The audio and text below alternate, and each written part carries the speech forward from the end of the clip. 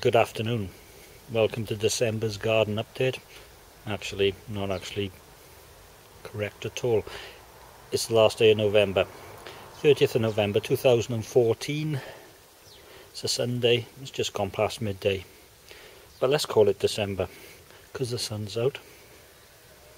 So, very few leaves left, but not bad. Lovely day. The lawn is... The strawberries are finished. I need cutting back. Tomatoes have already gone. Summer onions. Variable. But with this weather, who knows what they're going to do.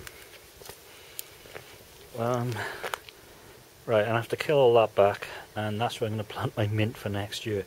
Lord knows where it went. That's going to be potatoes next year. They're going to be potatoes in that gap. And I'm going to adopt my back to front plan of this year, which wasn't a plan at all, it just happened. So twice as many earlies as main crop, because that worked. Okay, indoors. I was planning my order for next year, 2015, and it seems like this is what these should look like. Now, I don't know if you cut them in half and get rid of the seeds. I might just not bother, but they're nice.